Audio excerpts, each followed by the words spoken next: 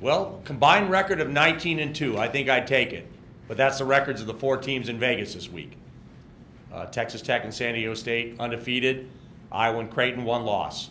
So it's going to be very competitive. It's exciting to see as a measuring stick where we are right now as a team.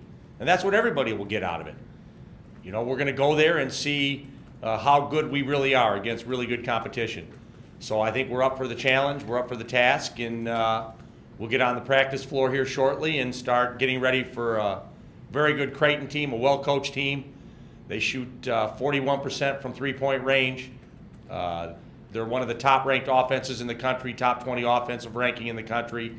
And so they'll present a great defensive challenge for us, and one we are looking forward to on Thursday. Where do you think you are offensively, considering you've been a little bit up and a little bit down the last couple of weeks?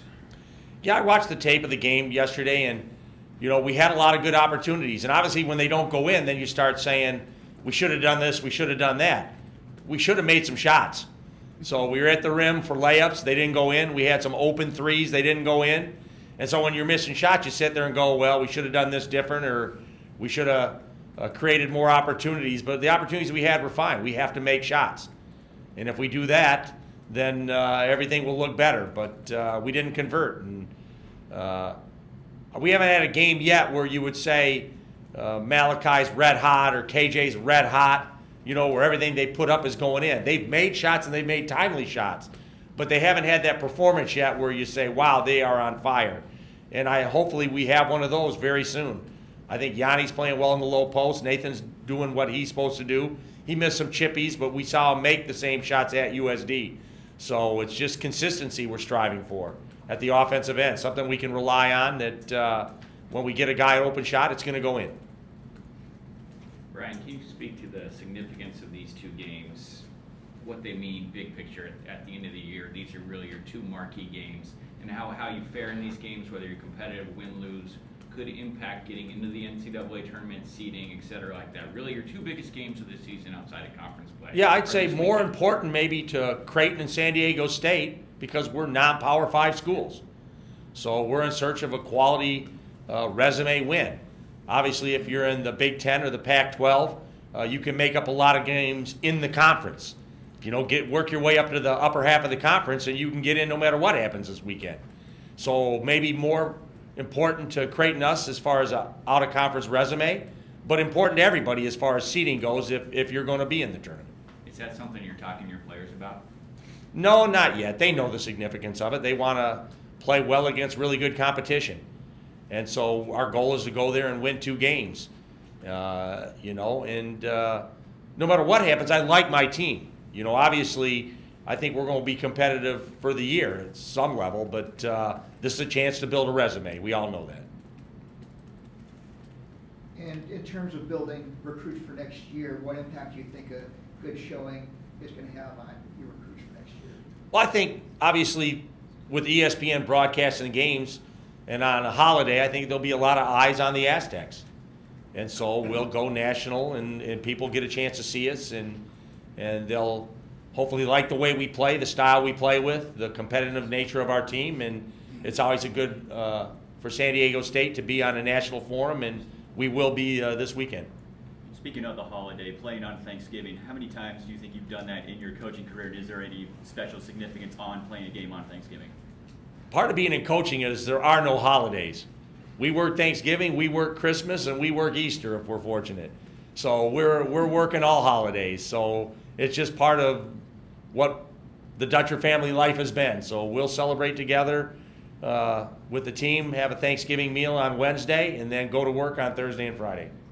Brian, if you can push through these and get inside the top 25 in the rankings, what does that mean to the program and to these kids? I think more than anything, Lee, it adds credence that we're an NCAA tournament team. You know, it gives us a little wiggle room in the conference.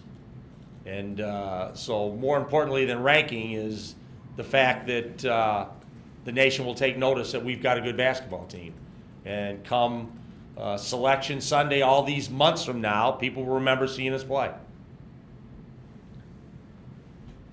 You talked before the Tennessee State game about how good you thought they were on tape. Now that you've played them, do you have an appreciation, I mean, for how good that was and how good they were, and how good of a win that may be for you down the road? Yeah, I mean, I've liked the teams we've played in this tournament. LIU, I think they're going to be competitive in their conference. Everybody would say that. And then you look at Tennessee State and you wonder how this team's not going to be competitive in the Valley. You know, so these are two very good teams that as the year wears on, we may say, wow, that's a quality win at the end of the year. You know, of course, for that to happen, they have to have success. They have to stay healthy. But at the end of the year, we may look back and say, wow, one of the quality wins was Tennessee State. So there's a lot of basketball to be played to determine that, but I thought they were very competitive, very athletic, and really well coached. Matt and Malachi were talking about how you guys they were pretty much just prepping for Creighton on Thursday. Are you personally looking ahead to the potential second point on Friday, or are you just set on? No, I'm game to game. I just got into Creighton today. You know, I obviously have assistant coaches that are very good at what they do. So they painted a picture of Creighton today. They had the cuts and showed me, and I'm always playing catch-up. So we'll have a coach that's already prepped for Iowa and Texas Tech. We'll be ready for either opponent. And then as soon as we finish our game on Thursday night, I'll be in the meeting room that night, and we'll come up with a game plan to present to the team the next morning in a ballroom, and then we'll step out and play that day. And so it's a tournament feel. You know, it's back-to-back games. It'll be like the Mountain West Conference tournament. Play a game, get ready in a ballroom, and then go out and play another game. How unique is this? You've been in this tournament before, and how unique is it to normally you play games home or away in big arenas? Maui, you know, it's packed and it's a good vibe. This is pretty much empty. You're playing in an empty gym. Is that different for the players, and is there any way to prepare for that?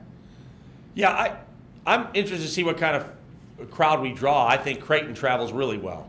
You know, I remember them from the Wooden Legacy, and they traveled well. I think Texas Tech is following their national championship, you know, appearance last year, that I think they'll travel well. In Iowa, you know, I think there's a chance that we could have a pretty good fan base from all four schools there.